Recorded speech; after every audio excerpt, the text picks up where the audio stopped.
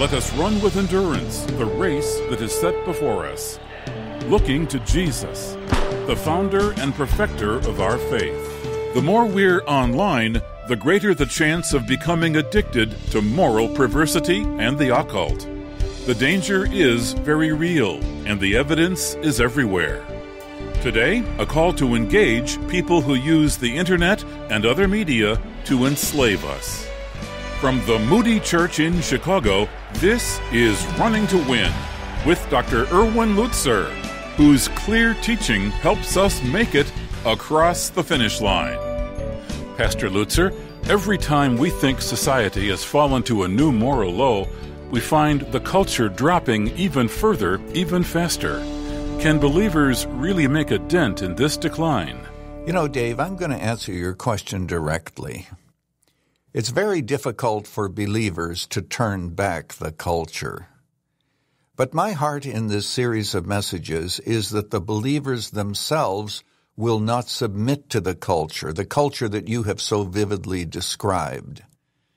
We're living at a time of technology, and unfortunately, so often, parents no longer raise their children, the culture does.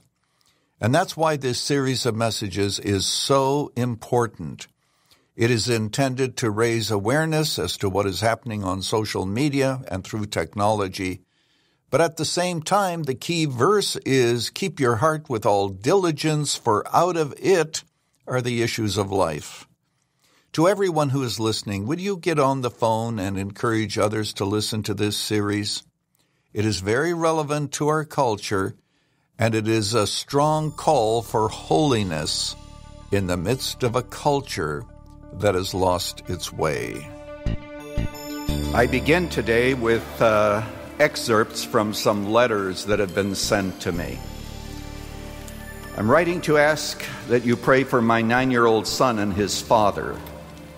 I've been divorced for several years, and we are both remarried, so my son goes back and forth between us.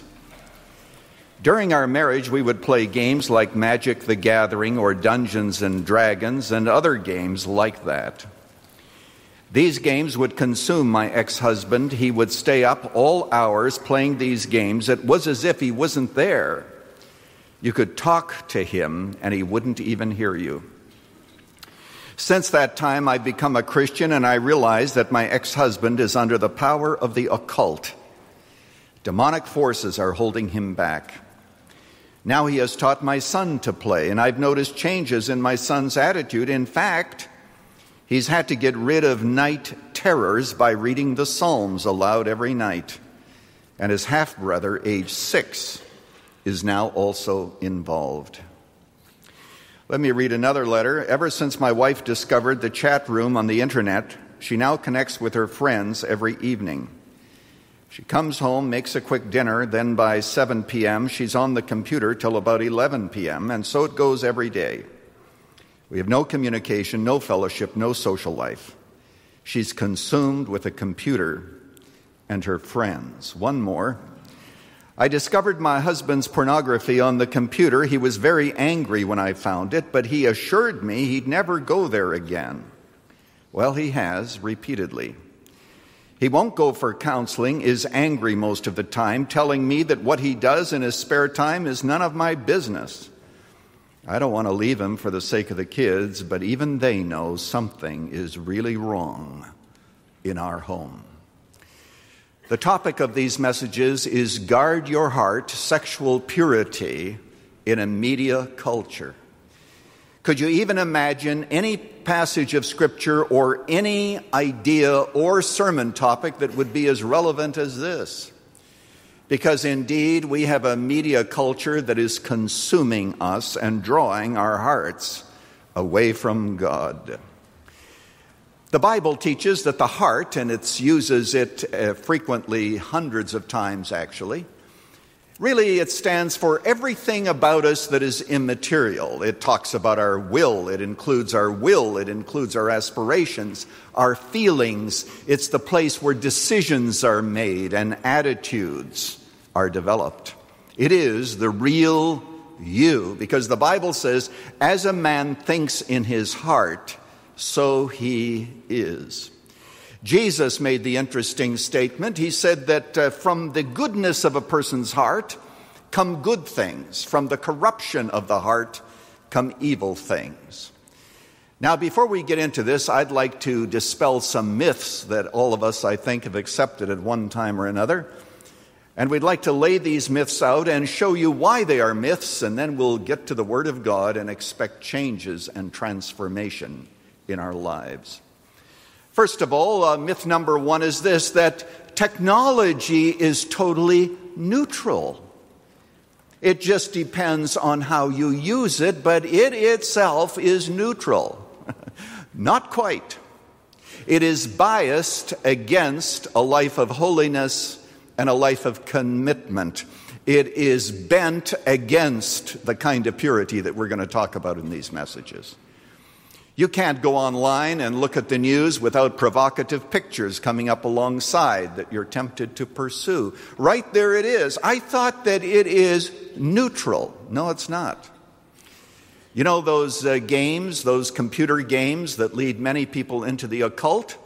Those aren't neutral. In fact, I saw something on TV a couple of weeks ago, very quickly. I remember it saying that there are ways that they try to program these so that you can never let go. You always have to do the next thing. Bottom line, they are after addicts. They're after addicts because if you're addicted, you're going to buy the next game and the next game and the next game and the next game. All of these kinds of things are geared against us. Now, I know that there are some good computer games. My own grandchildren, they play with some computer games carefully chosen by their parents. But when you stop to think of all that's out there, and many parents not caring, or even if they care, their kids are playing these games in other people's homes, it's incredible. But the media, technology, is not neutral. Neil Postman says, a medium is not neutral. It's not a neutral bystander in our communication. Every technology has its own inherent bias. It has a predisposition to be used in certain ways and not in others. Every media has an agenda. Even Facebook, I understand it's advertised by saying, broadcast yourself. Well, okay, broadcast yourself. What you're going to do is to put the best spin on yourself that you possibly can and ignore all the things that your friends don't want to know about you. The medium is not neutral. Now, having said that, I'm glad for modern technology. I would not want to go back to the days before email. In fact, I was thinking the other day, what was life like before email? I mean, I remember most of my life we didn't have email. In fact, you know what? This is for the younger generation. The first book that I ever wrote was written so long ago that my typist would have to type it, and then if you added something, you'd have to retype the whole page, and it would spill over to the next page. And if she made a mistake, she had whiteout. It's not a snowstorm. Whiteout is a little bottle of white stuff that you smear over a word or a letter to correct it. How many of you actually remember the whiteout? Oh, my. Oh, I'm so glad that those days are gone.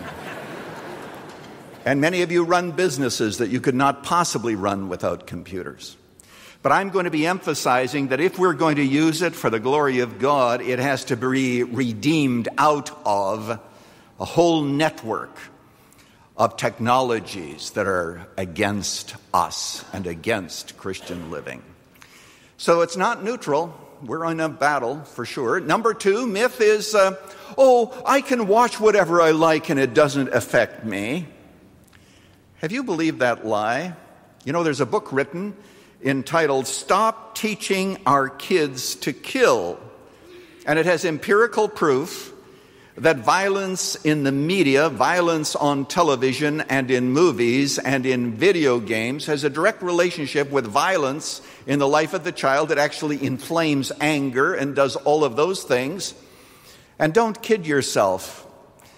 And if you're struggling with pornography, as many people do, you'll discover that that has implications in terms of the breakdown of certain standards and Pretty soon you want to act out what it is that you are watching. Don't ever accept the notion that what you see doesn't affect you. Think about it. Why are billions of dollars spent on advertising today if what you see on TV doesn't affect what you do? The advertisers know right well. You see it often enough, you see it advertised, pretty soon you're out there buying it. It has a great deal to do with what you do. And remember what the Bible says, as a man thinks in his heart, so he is. That is the real you.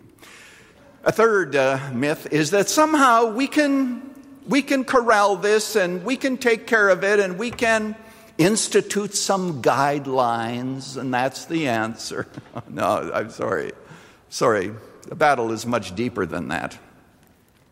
In fact, I'm convinced, after doing some study about this, just being blown away by the impact of the media, especially in the lives of young people, but also adults, I have come to the conclusion that the media basically, in much of what it has, is really the devil's playground.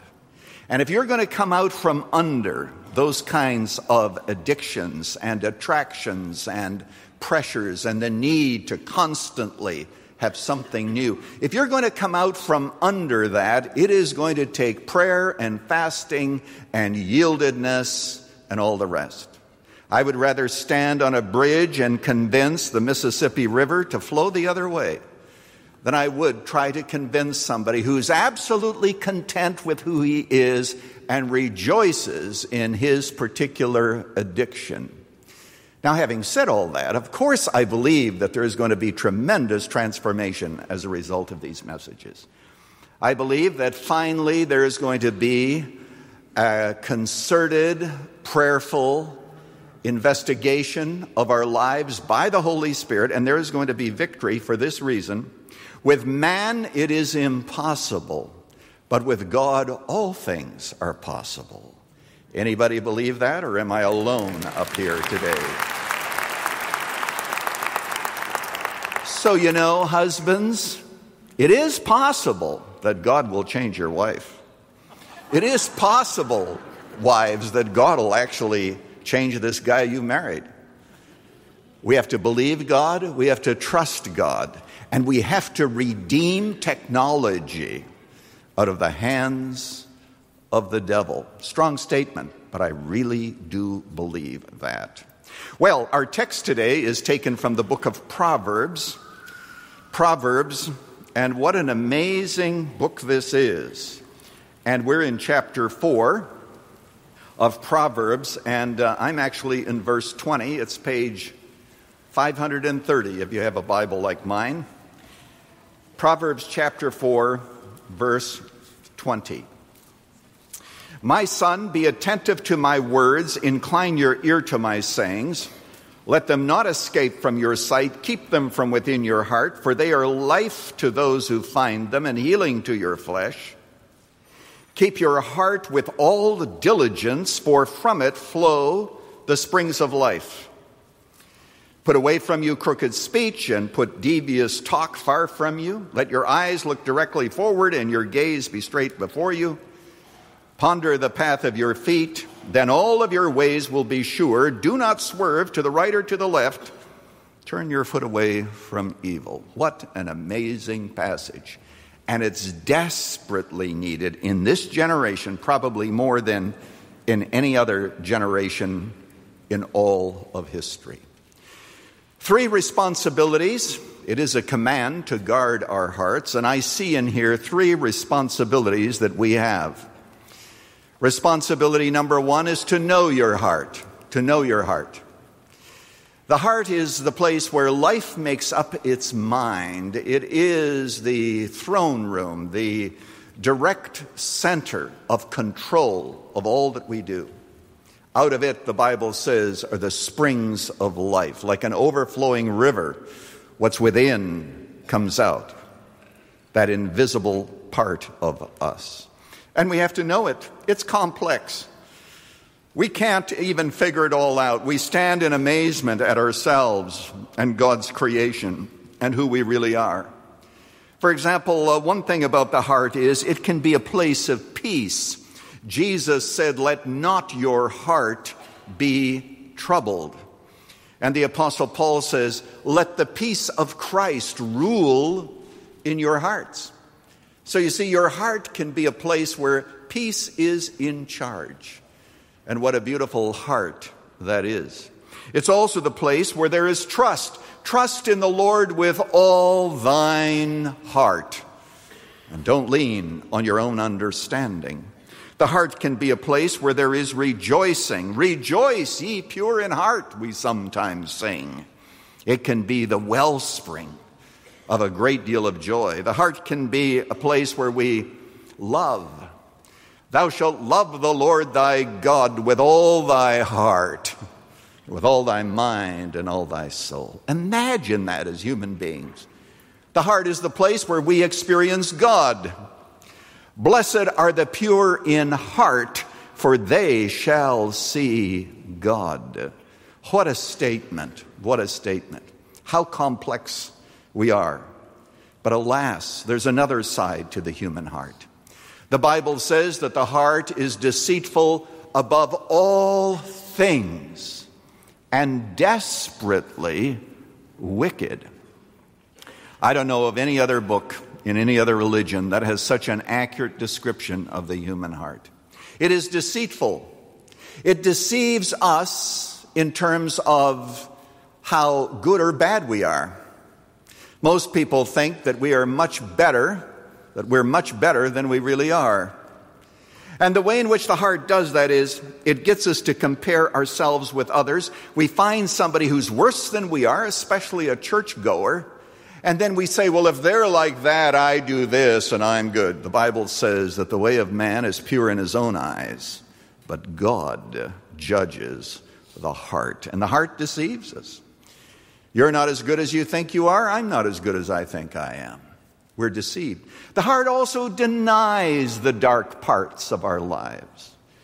That's why you see you can have somebody who is abusive, somebody who is unkind, thoughtless, and all the rest, who does horrible things and hurts people. And he thinks he's actually pretty okay, thank you very much, and that the people that he steps on and hurts deserve it. And he denies how evil it is. You and I know all that we need to do is to watch the news to see how deceitful the heart really is. You know, when you see of what is done, whether it's to children or whatever, the abuse that goes on, I'm reminded of the fact that the human heart is just as bad as the Bible says it is. In fact, there have been times when you and I have heard about evil and we have gone and we have thought about that evil and we have seen it and we thought to ourselves, this is the worst possible thing that anyone could do. And you feel as if you're finally in the basement. You got to the bottom of how bad man or woman can be. And then while you're standing in the basement, you notice that below you, somebody's knocking under your feet. And you realize that there's another story down there, full of all kinds of serpents. The heart of man is deceitful above all things and desperately wicked. Let me ask you something. Do you think that you could live for 24 hours without a single thought that was either unkind, untrue, or impure?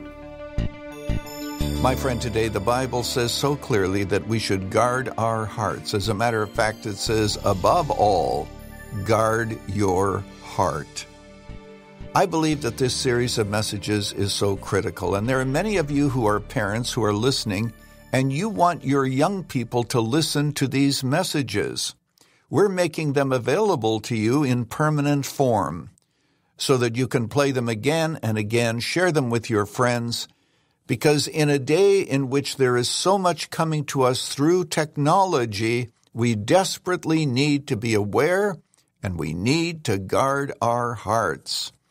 The title of the series is Guard Your Heart. For a gift of any amount, we're making it available. Here's what you can do. Go to rtwoffer.com. That's rtwoffer.com, or call us at 1-888-218 9337. That's rtwoffer.com. Of course, RTWoffer is all one word. rtwoffer.com, or call us at 1-888-218-9337. Ask for the sermon series, Guard Your Heart, perhaps one of the most important series of messages I have ever preached in our technologically driven culture.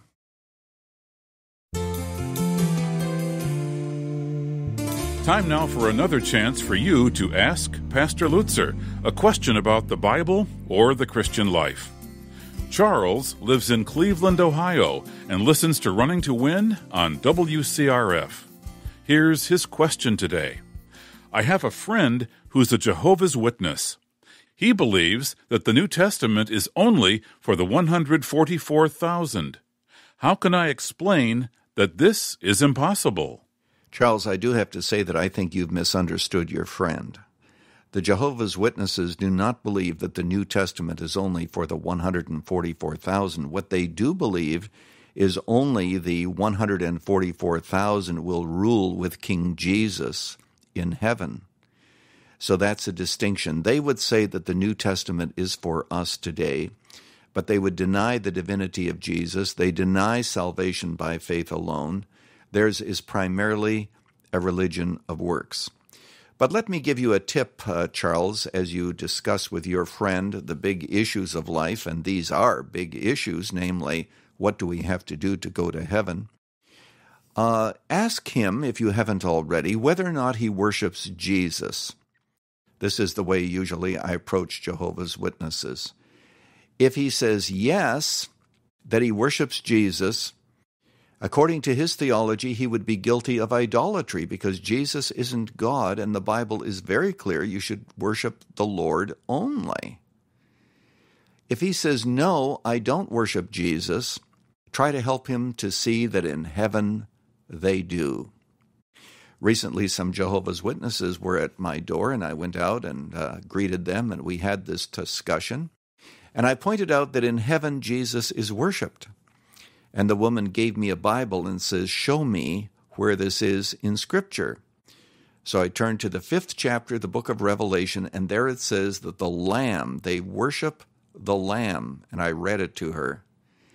And she said, there are many people who believe what you do, but you're the first person to whom I handed a Bible who could actually point to a passage of Scripture that indicated that Jesus was worshipped. I invited her to receive Christ as Savior. They turned around and left. I also invited them to pray. And they didn't stop to pray, but I knelt in the driveway and I prayed for them, that they might understand the completeness of Jesus Christ, his divinity, and the salvation that he brought us, and brought to all of us, not just the 144,000 who, incidentally, are Jews. It's listed there in the book of Revelation. The salvation is to all who believe in Christ. So I pray for your friend. Befriend him, encourage him, talk with him, and let him know that Jesus is not just a man. He is God, a very God. Thank you, Charles, for your question, and thank you, Dr. Lutzer, for your answer. If you'd like to hear your question answered, go to our website at rtwoffer.com and click on Ask Pastor Lutzer, or call us at 1-888-218-9337. You can write to us at Running to Win, 1635 North LaSalle Boulevard, Chicago, Illinois, 60614. Sex, it seems to be everywhere. Since we're all sinners in this internet age, it's no surprise that immorality is rampant. How should Christians protect themselves from the media onslaught shouting from their computers, phones, and TVs? Next time on Running to Win, more from our series on Guard Your Heart, Sexual Purity in a Media Culture. We'll learn that the time to step up to the plate in this battle is now. Thanks for listening. For Dr. Erwin Lutzer, this is Dave McAllister. Running to Win is sponsored by the Moody Church.